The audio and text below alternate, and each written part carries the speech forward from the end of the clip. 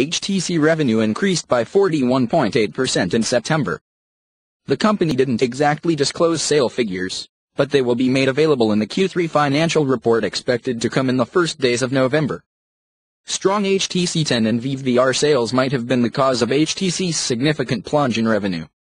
In addition, HTC partnered with Google for developing two new smartphones, Pixel and Pixel XL.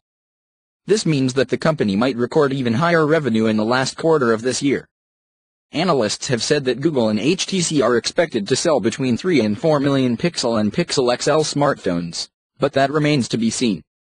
The two phones were just released a few days ago and pre-orders have already been launched, with shipments set to start later this month.